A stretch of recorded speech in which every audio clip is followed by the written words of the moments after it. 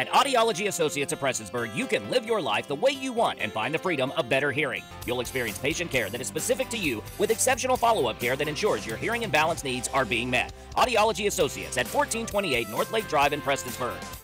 On January 9th, Whitesburg Middle School reopened its doors to students after repairing flood damages.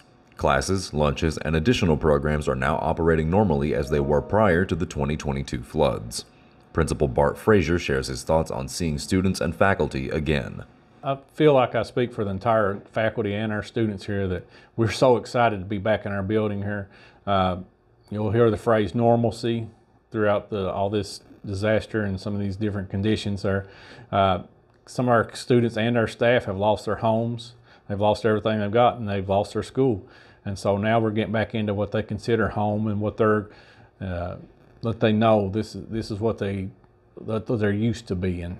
And so we are so proud to be back here, and the kids are so excited today, and the staff are to get back at their own rooms and to get back into what we refer to as normalcy here.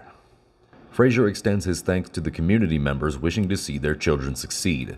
Now that classes are back in session, he expects further improvement. I truly expect Whitesburg Middle School to be even better. And you know, we can always improve the school here, but what didn't change through all these flooding conditions is our staff and our students and our community. We all still stick together, and we fight, and we're mountain strong, and you see that in the pride in our people and our kids, and we all still work together, and we've come together here through all this tragedy. We're even a tighter community. Our common goal is we're all working together for our kids.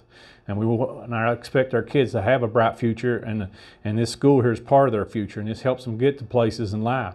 And we fully expect them to have the greatest chances in life and all the opportunities there. And being back in our school here helps them to achieve their goals and dreams.